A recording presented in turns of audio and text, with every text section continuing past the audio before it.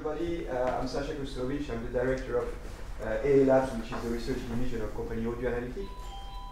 Thank you very much for joining this tech talk tonight, or for watching it online. We are recording these tech talks. You can find them on our website www.audioanalytic.com, and there you will have links to the whole series. Tonight is the 7th one. We're really happy to see that the attendance is growing more and more, and to see so much interest for machine learning applied to audio processing and sound recognition in general. Tonight, our speaker comes from the academia, for the University of Surrey.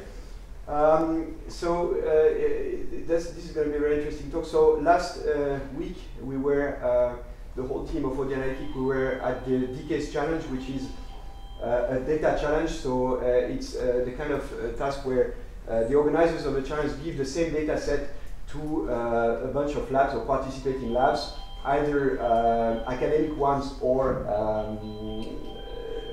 industrial ones.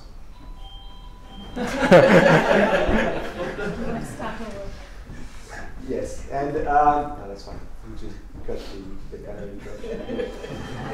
So yes, DK's data challenge is one of these challenges which is really good to kind of foster new ideas in the domain of machine learning applied to sound recognition. So, well, as a research lab, industrial lab, we always track all these things. We have obviously our own innovation, but we need to stay in sync with the rest of the world. And it was really interesting to see what kind of systems were presented this year in the DK's challenge. There seems to be a wave of neural networks coming, so we've all probably read about neural networks. They're getting lots of press, lots of enthusiasm, perhaps lots of hype as well, rightly or wrongly. But undeniably, neural networks are kind of pervading now the research in many different fields of artificial intelligence, from image recognition to speech recognition to various signal processing tasks. And sound recognition is also one of these tasks where neural networks are evolving and having more and more kind of visible and bullish presence. I'm talking about the DK's challenge because the system that our speaker is going to present tonight has ranked first at the task 4 of the DK's challenge. Task 4 was the recognition, sound recognition for smart cars, was presented as sound recognition for smart cars. So I think what the system, so he's going to talk about more of his experience with neural networks in various fields and so on. But what this winning system of DK's was showing is a kind of next generation of neural networks themselves. It used to be that neural networks used to be isolated architectures. You had the feed-forward one, and then you had the recursive one, and then the convolutive, which were sort of considered individually as tools to solve a variety of problems. So convolution for image processing, recursive networks for some form of temporal modeling, and so on. And the system you're going to see today, that our speaker is going to present, illustrates a kind of new way of thinking where different forms of different flavors of neural networks are being picked and mixed to achieve some higher level of modeling of sound. So that's why we're really happy to have the speaker tonight presenting that kind of system. Please give a big welcome to Dr. Yong Xu from University of Surrey. Okay, thank you, Sasha, for your kind introduction. Thank you all for attending this talk. I'm Yong Xu. To start, I want to give a bit of my background. I graduated from University of Science and Technology of China in 2015. And before that, I spent some time in Georgia Tech I worked with Professor Qinghui Li. And after my PhD graduation, I worked in iFlight Tech. It's a speech company in China. I worked on for the far-field speech recognition. And now I'm working in University of Surrey in Guildford as a postdoctor. And today the talk will cover 2 topics, one speech and another sound. And Sasha said, sound is not speech. That means some different. So speech, as you all know, consists of limited phonemes. Maybe have some transition score or language modeling among different phonemes or words. And sound, in our real world, there's a huge number of classes like a baby cry, glass break, or machine gun, and but the taxonomy or the transition among these acoustic events is not clear. So this is the outline for today's talk, and two parts. One is deep learning-based speech enhancement, which try to remove noise and or environmental sound from speech. And another part is deep learning-based sound classification. It's on the other side. I mean, try to keep or recognize noise or environmental sound. It seems they are two opposite tasks, right? But the key thing is the same. That is how to model the noise or environmental sound. And today I will mainly focus for the second task, which is much more related to audio analytic. But I also want to introduce the first task, that is speech enhancement, because I'm just thinking I'll try to discuss with you about whether we can use the same method for the sound enhancement. That is, if our target is not speech, it's baby cry, can we use the same method for baby cry enhancement? So let's start with deep learning for the speech enhancement. So just give, maybe you already know, so just give you a bit idea of what is speech enhancement. Speech enhancement is try to extract some clean speech from the noisy speech. There's some difficult things. One is when like this, it's a no SNR case, -5 dB here. It's quite difficult to extract clean speech from that. Another thing is non-stationary noise, like gunshot. It's because it's fast changing, and it's difficult to track the non-stationary noise. So there are two goals. One is quality. Quality always focuses for the details, like high frequency details and the speaker information, who is speaking. And intelligibility, it's another thing. It always focuses for the content, and you should understand what the speech talking about. And it's very important for the developing hearing aid devices. So in fact, for this work, this is my PhD work. So it has 5 parts, but today I just want to cover the first 2, the basic methods and how to generalize to answering noise type. Just to give you a bit of idea, and also try to discuss or think about whether we can use the same method for sound enhancement, like a baby cry enhancement. So other 2 parts I will skip. So the motivation is like this. As you know, in the real world, for the noise, we mainly have 2 different types of noise. One is additive noise, which I focus here. Another one is convolutional noise, like a wrong impulse response, a reflection from the wall. And here we only focus on the additive noise. That means in the time domain or the complex spectral domain, the mixture signal Y is equal to the clean speech X plus noise N. So we also, according to this additive model, to constructing some paired data, because we want to train on DN, so we should have paired data. Suppose we have a clean data. We use TIMIT. It's a very common, very popular speech recognition corpus, 4 hours clean speech data. And suppose we have a pure noise, just a noise, no speech. And then we, according to this additive model, we can mix them together into different SNRs. Like if we want to -5 dB, if we want to 10 dB, we can mix them together according to, and then the basic idea is very, very simple, just using a DN as a black box, and you learn the mapping function from the noisy signal to the clean signal. Yes, compared with the traditional methods, I think the big advantage is that there's really low assumption here.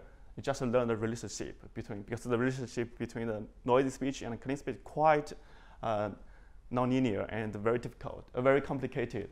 So this is a basic framework. We have, because we already constructed lots of paired data, that is noisy data, clean data, and then we can extract some features. We extract some log power spectral features. It's after FFT, and then you do a log, and then you can get the log power spectrum. And your input to the DN is the noisy log power spectrum, and your output, your training target is the clean log power spectrum. and all the features are normalized. It's a global variance unit and the mean zero normalized. So then we use a mean square error to train this model. For the enhancement stage, you only have the noisy samples. You only have noisy. You can train a noisy log power spectrum, and then with the well-trained deep neural network, and then you can have an estimation of the clean log power spectrum. And then we use the noisy phase. There's no processing about the phase, because phase is very difficult to estimate, and also phase didn't have much influence on the final quality. So you can use a classical overlap and method to do a waveform reconstruction. And the DNA training, you can use pre-training like a restricted Boltzmann machine-based pre-training, or you can use autoencode pre-training, and then you have fine-tuning. Fine-tuning always very more important than the pre-training if you have much more data. And problem here is that all supervised methods have a big problem. Big issue is how to generalize. Here is a big issue is how to generalize for unseen noise types. For example, if we just train a model in the office, or can we use it in a cafeteria room, in a restaurant? The answer is no. So how to generalize the model for unseen noise type is a big issue. So we figure out some methods. So as one naive method is, if we want to generate for unseen noise type, how about we collect lots of different noise types? So it's a naive way, but it works very well, and lots of people have demonstrated that it's very important. It's just like a speech recognition system now.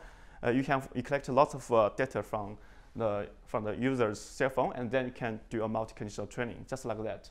So another strategy is called noise-aware training. It's also used in speech recognition system, especially for the noise-robust speech recognition system.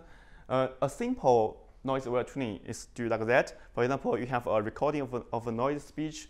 You suppose the first n frames, for example, 10 frame or 6 frame, is just noise without speech. So you have a basic estimate. You can just average the first, for example, 6 frames together and get a basic idea how the noise looks like along the utterance. But this is not right, because the noise may be changed along the utterance.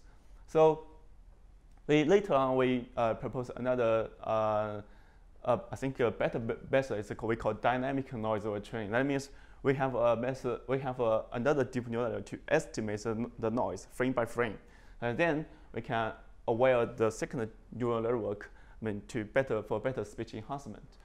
So the third thing is easy dropout, but dropout is also very important because it introduces some stochastic disturbance on the hidden layers, and it can make the model more robust and avoid some overfitting problem. And the first thing is we find that for this DNA-based speech enhancement, they have a severe problem we call the over-smoothing problem. I mean, reflect on the enhancement speech, you can clearly see that the estimated spectrogram of the clean speech is over-smoothed, and then we propose like a global variance equalization method. But today I will not go to the details of the data of the techniques, just to give you a basic idea and about this DM-based speech enhancement. And this is here are 104 noise types. I think it's quite interesting because for example, in speech recognition, you may use multi-condition training, but you never care about what kinds of noise you have collected in your training data set. But here, we clearly see that the noise has its own patterns. And we use these 104 noise types to mix with the clean speech, and finally we can get up to 100 hours data pair, and then we can use this large data to train our deep neural network.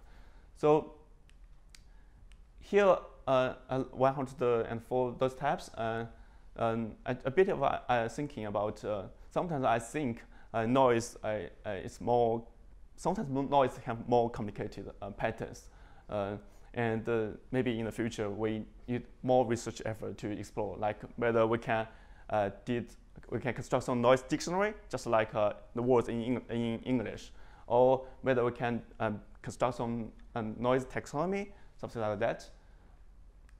So okay, so that's the basic idea of the DVM-based speech enhancement. But finally, I want to give a very, very interesting demo. This noisy speech is extracted from the famous film Forrest Gump, and this speech is pronounced by Tom Hanks. And you know, the difficulty here is that everything is unknown. Everything, because our DM neural network is trained using image data and 104 noise types. But here, because it's a real world noisy speech, unknown noise, unknown speaker, unknown channel, unknown content. So let's hear. So this is a noisy. I remember the bus ride on the first day of school very well. So you can hear the non-solution noise in the beginning, and this is enhanced by a famous traditional method called the log mean square error. I remember the bus ride on the first day of school very well. So you can still hear some residual noise there.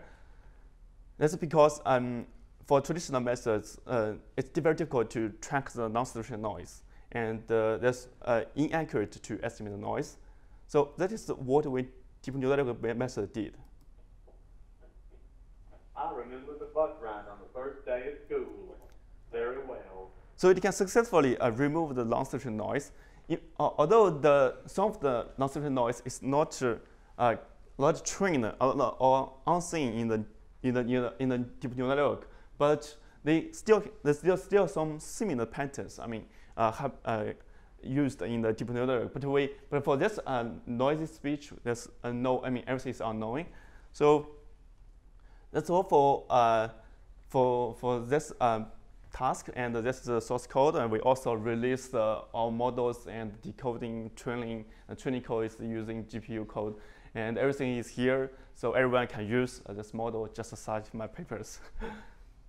And a bit of thinking about whether we can use the same method for sound enhancement, which is maybe much more related to audio analytics. That's why I introduced this work today. So a bit one thing is sound event enhancement. For example, for speech enhancement with the targeted speech, and here, if we can change the target from speech to baby cry, maybe, and then we use the similar method. We collect some noise, different kinds of noise, and then the baby cry is the clean target, and then we mix them together. Because in the real world, when you are recording a baby cry, it always has some background noise, like human speech, then something like that, or music. And another thing is sound event deliberation. They also have some speech deliberation work based on deep neural network. Maybe non-short-term memory should be work much better. But the idea is similar, because in the real world, if you're recording a sound, always, for example, you're recording a sound in a living room or in a kitchen or in a lecture room, always have some reverberation, the wrong impulse response. It have a huge influence on the accuracy of the recognizer. So maybe you can also do the same thing. And more important, I think, in the future, because no matter in the speech community or in the sound community, I think cocktail party is a very important scenario, because I suppose you have lots of people talking and lots of music, lots of noise there.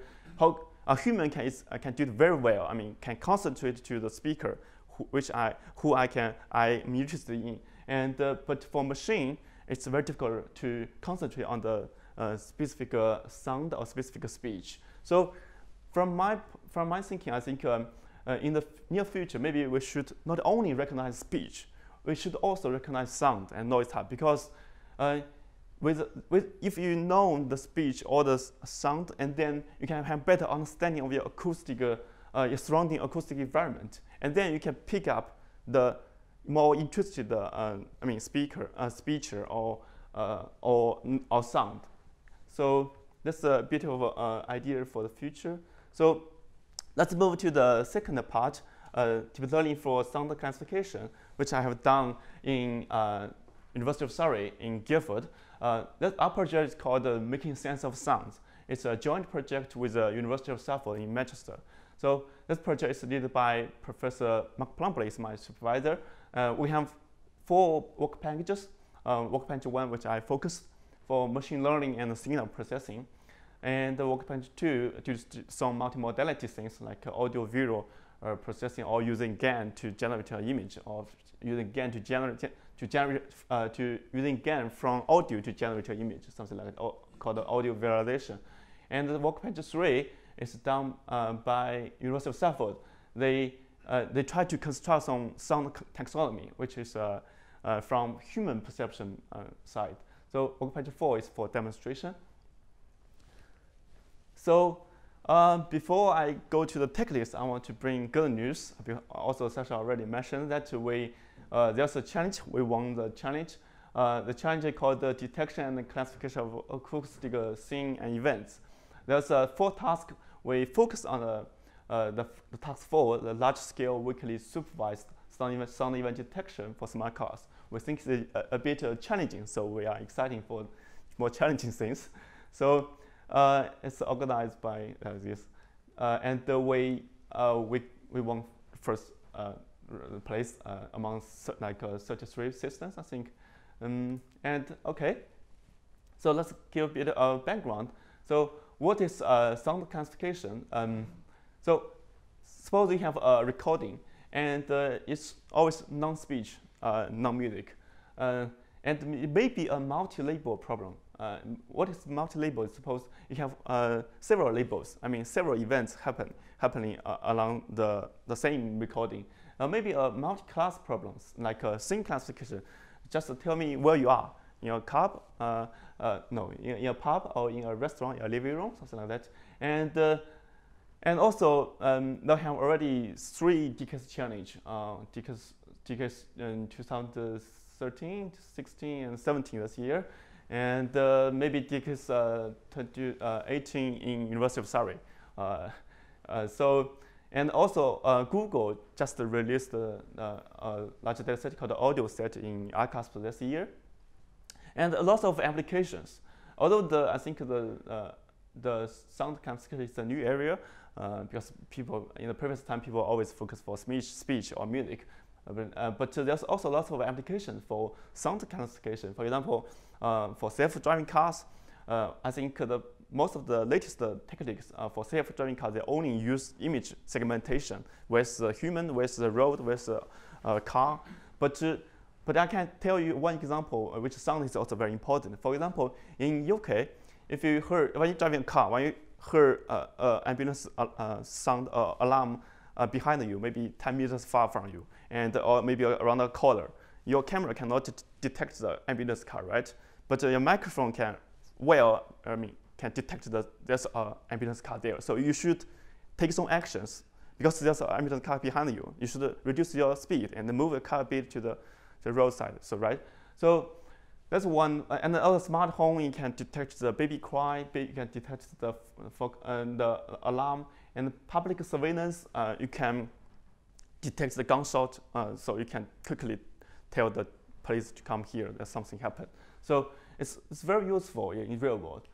And from the decades challenge, there's already defined like a 5 tasks like here. One is scene classification. That is, tell me, just give you like a 10-second sound recording, and just tell me where you are. Are you in a pub, or in a park, or residential area, or in a restaurant? And alarm detection, that is also like a 10-second recording, and to detect whether they have anomaly things happen, like a baby cry or gunshot. Also, third is audio tagging. Audio tagging means there maybe have several events happen in 10 seconds. You can tell me all the happening events. And the fourth is a strongly labeled sound event detection. What it means strongly? Strongly means I already for your training set, I already give you frame level labels. Each frame, you know what happened in this frame.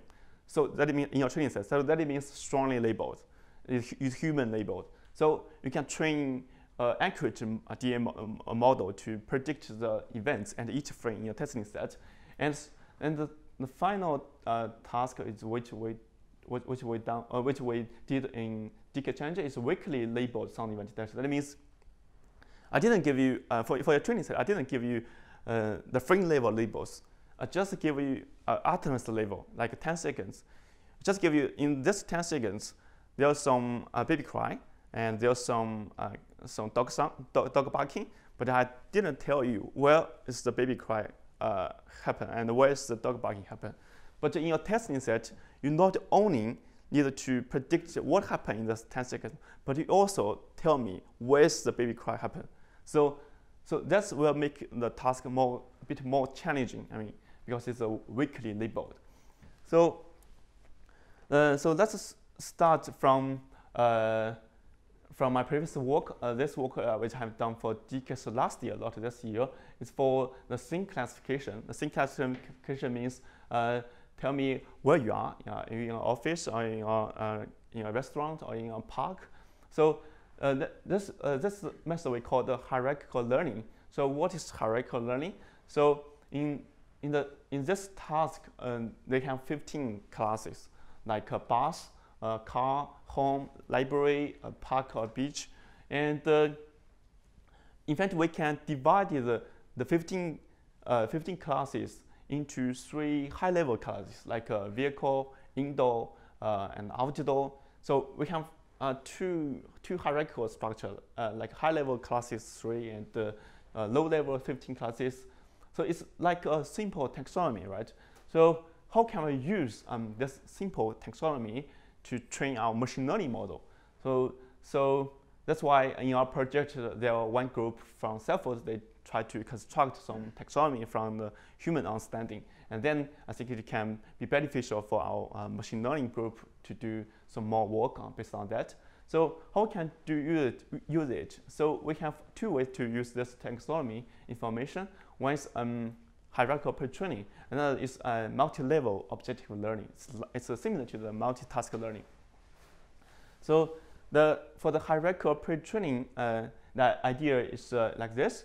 You have in the beginning, you can train a deep neural network to predict the 3 high-level classes, like indoor, outdoor, and vehicle. Didn't predict the 15 detailed classes. So that means, like a human, we always try to learn some easier things, and then we try to learn based on the experience from the learning of easier things, and then we can move to a bit harder things. So it's like this, and then we can use we use the weights already trained by the DN1. I mean, to initialize the weights of DN2, and then we can move to a bit to predict the 15 detailed classes or the target classes. So we can also do a bit more work. That is, we can move to DN3. DN3, we not only, I mean, it's like a joint training to jointly predict the 15 low-level classes and also predict the 3 high-level classes. And if you want to do that, we should to modify the loss function a bit. And so it's just like a multitask learning. Yes, and let's look into some of the results. This is 15 classes. This is the 15 scenes in a park, in a restaurant, in a pub, something like that. We can see that this is a confusion matrix. So we can clearly see that there are some confusion pairs which is difficult to distinguish, like especially the park and the residential area, because there's a bird singing in park or in a park, or maybe there's also bird singing in residential area. And home and library is also difficult to distinguish. And the cafe and the grocery store, I heard about that is a lot because of lots of people talking in both places. So another work is we move to the audio tagging, and we try to use an unsupervised feature learning. So what is So why we want to do like this? So let's have a listen. This is a recording from the GK's challenge last year, task 4, audio tagging task.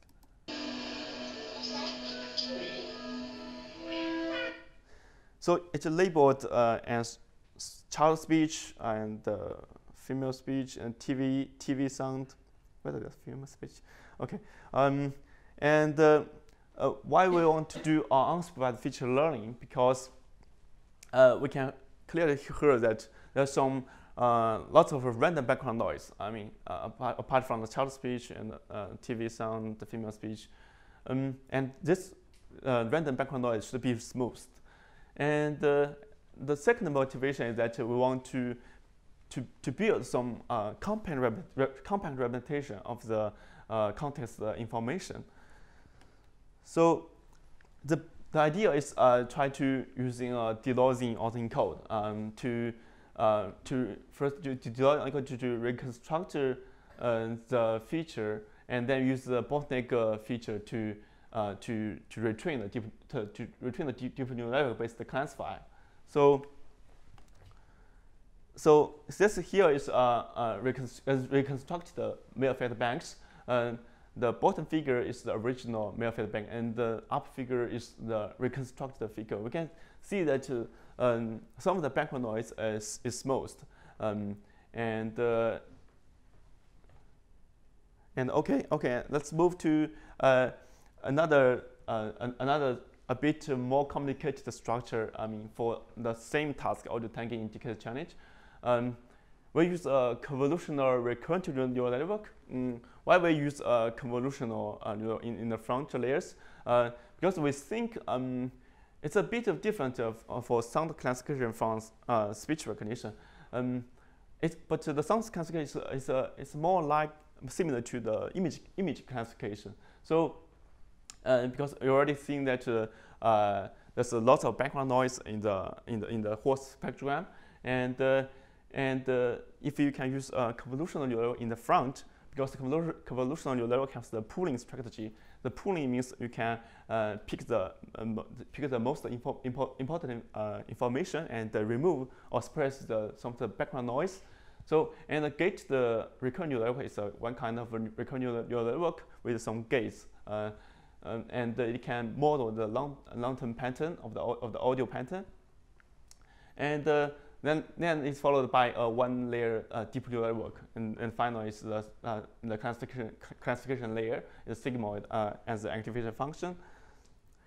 So, and based on the convolutional neural network structure, we finally find a very interesting method for the audio tagging, and we call it attention.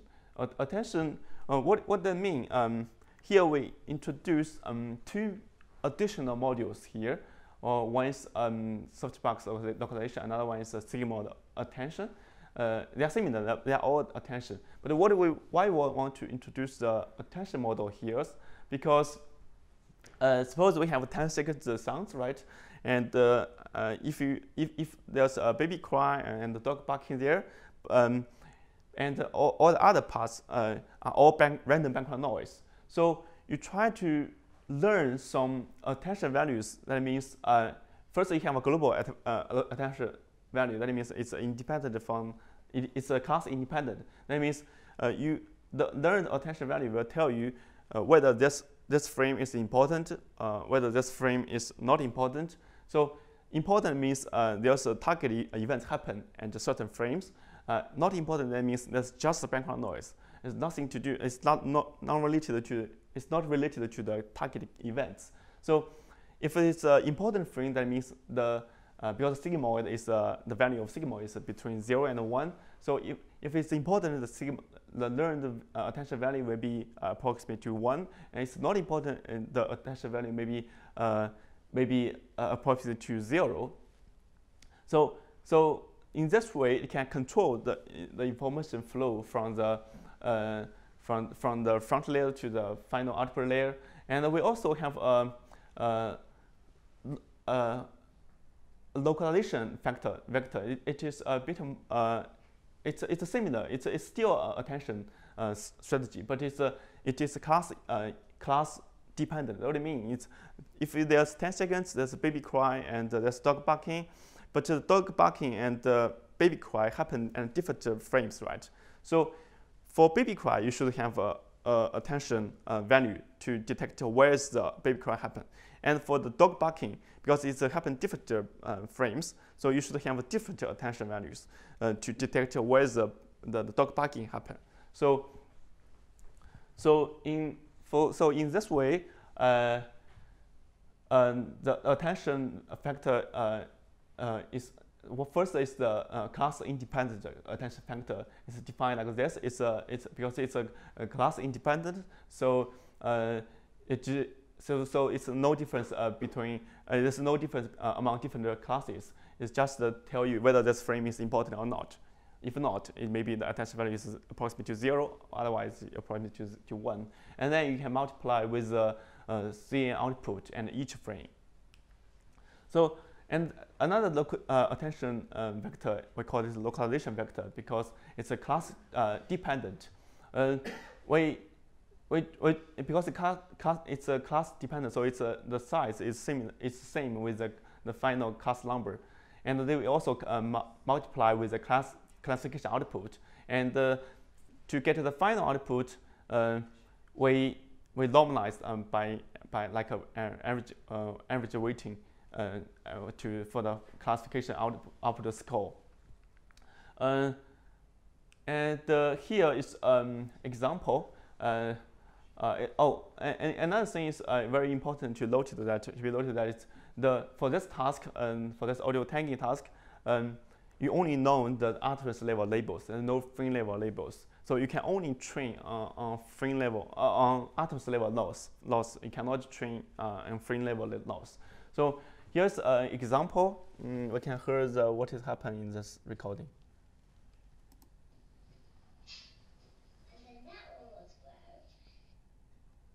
So this recording is labeled as percussive sound and child speech. Just to tell you there's child speech or percussive sound there, but it didn't tell you or the temporal locations of these events. So for the testing set, for the testing utterance, you not only need to predict what happened in this 10 seconds, you should also predict the locations, temporal location for each event. So we can see that, for example, the middle figure, the dotted purple line, is the percussive sound. So the peak means there's some percussive sound happens there, and the solid blue line it indicated that there's some child speech happens there. So that means this attention strategy can successfully detect the temporal locations for each event. And this is the basic experimental setup. We can start the experiments on DK's challenge last year audio tagging task. They have seven events: child speech, female speech, and we just compared. We already presented the methods, the denoising on encode, and the basic convolutional recurrent neural network, and the attention method. We can clearly see that our attention method can get much better performance. So let's move to more exciting experiments. For DK's this year, task for large-scale weekly supervised sound event detection for smart cars. We won the first place in this task, and for this data set, it's a subset of Google audio set. I have 50,000 recordings, 10-second long length for each, and there are 17 classes in total. Two main classes are warning sounds and vehicle sounds, and they have two subtasks: audio tagging. Audio tagging means you just tell me what happened in this 10-second sound, but without tell me where's the temporal locations. But the weekly supervised sound event detection means tell me. In your training set, there's no frame level labels, but in the testing, you should tell me where the event happens. So, And for measures, you can use F-score for audio tagging and segment-based error rate for sound event detection. So this is our framework of our reading system. We still use a convolutional recurrent neural network and still use attention method, but we change a bit to adapt to the new task.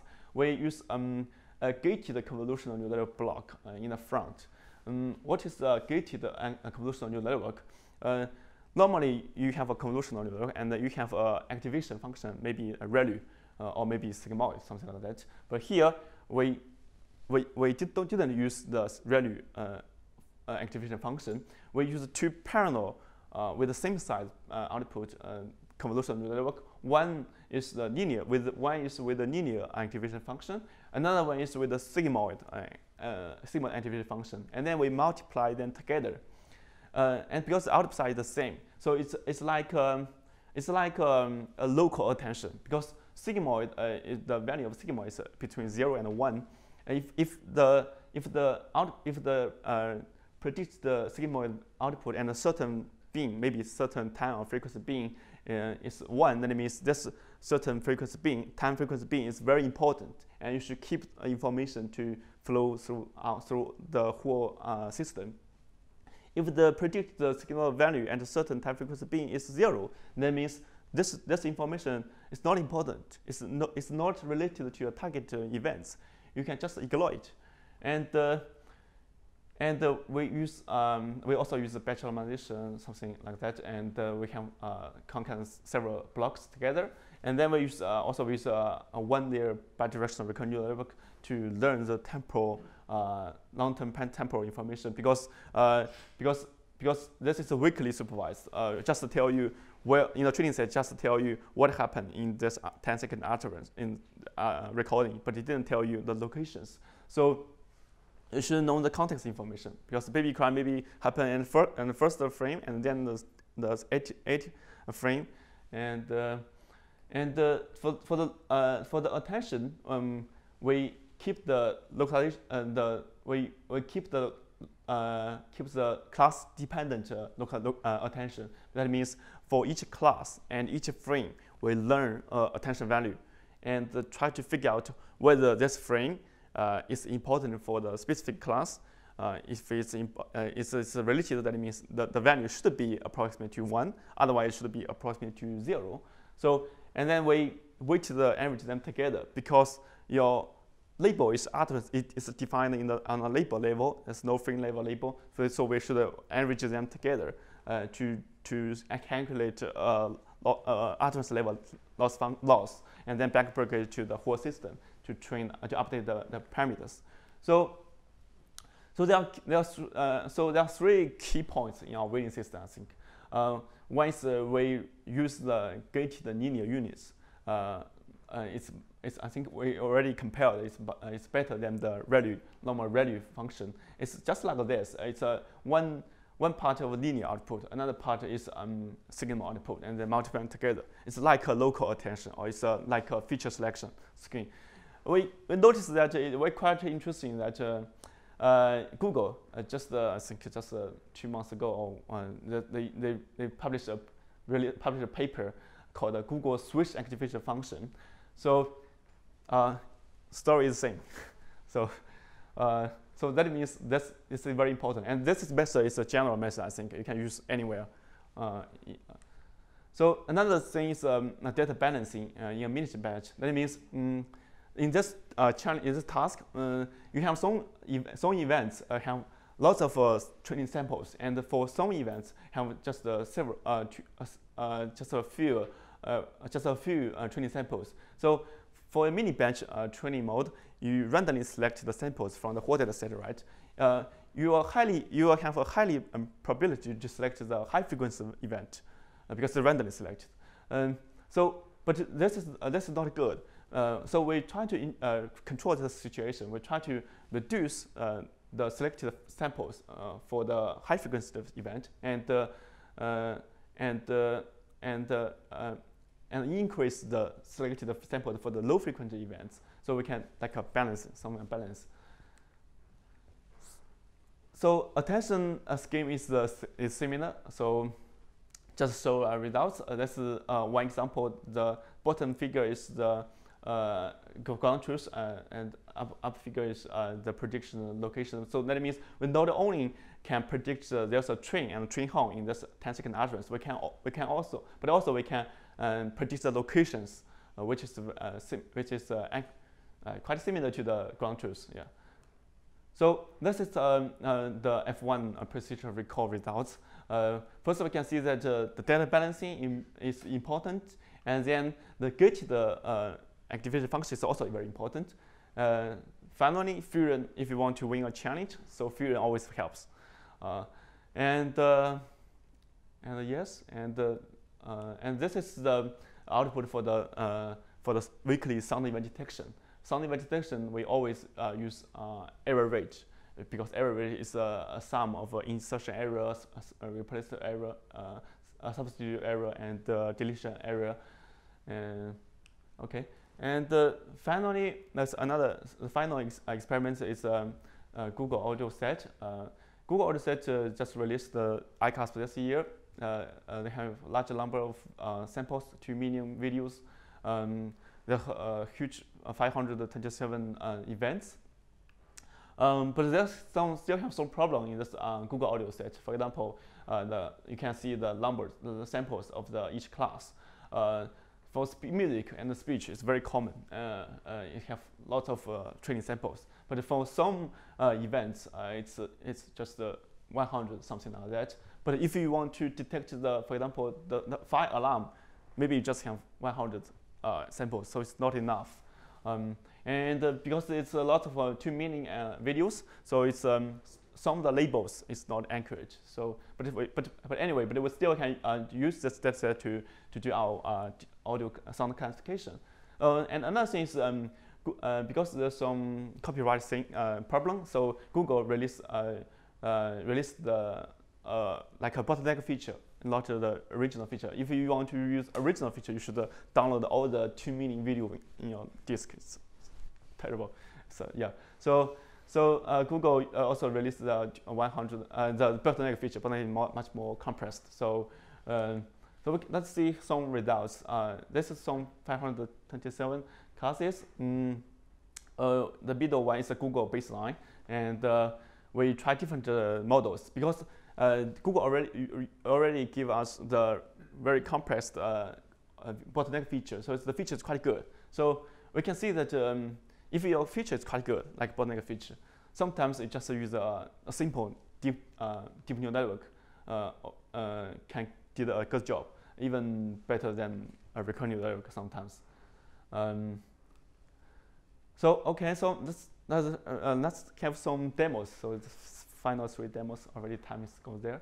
So here we use we give a video to show how the attention works, and again the label is defined on the address level, and you don't know the temporal locations. But in the testing set, you not only need to predict the events, but also it can tell me the temporal locations. So have a look.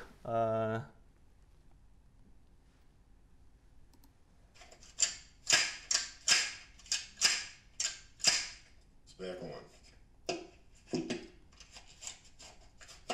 And that's the video.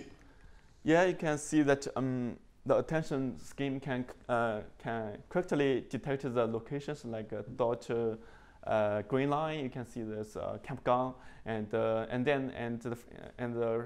last 5 seconds, you can see there's no campground sound, only human speech there. But very interesting thing is that the model can correctly predict the campground and with a high posterior console with also and the speech. But the labels, the Google give the labels incorrectly because there's no label for speech, but you can clearly hear the speech. So that's why I say it's have some noisy labels there in audio set. But maybe some labelers think speech is too common. There's no need to label there. So it's another thing. So this is another demo for we use the Google train the model to detect some baby cry. You can detect where the baby cry happened. Maybe it's not baby cry; it's a girl cry.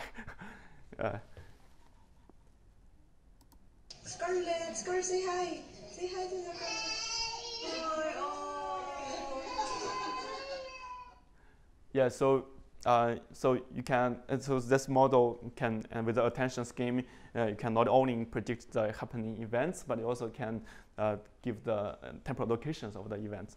So the final, I don't want to play because to say there's Las Vegas shooting there, but I don't want to play. But just to give you a basic idea that we can use techniques to improve our public security, because we can use the model to detect the gunshot. In 1 second, you can pretty sure that that's a gunshot. That's not fireworks. It's a gunshot there. So it can inform the policeman come here quickly to there's a gunshot there. And another thing I think for